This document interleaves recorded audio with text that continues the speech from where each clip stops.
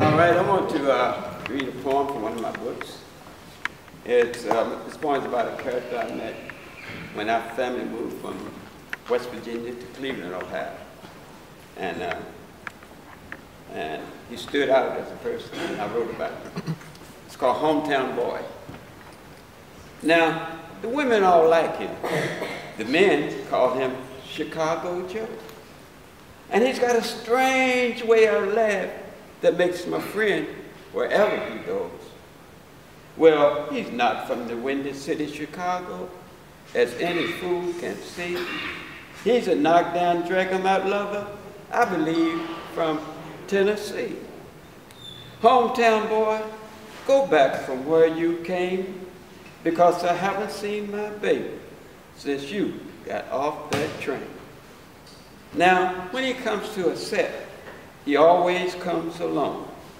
And if he knows anything about etiquette, he leaves it at home.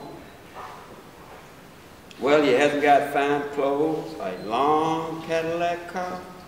And when it comes to talking, his vocabulary don't extend too far. Oh, but he can make a city woman want him until she cries, please don't. That's when he lets out a country holler, baby, any way you want. Hometown boy, go back from where you came, because I haven't seen my baby since you got off that train. Well, he says he ain't got much school and that he was born to be poor, but he knows just enough about everything to get him in any door.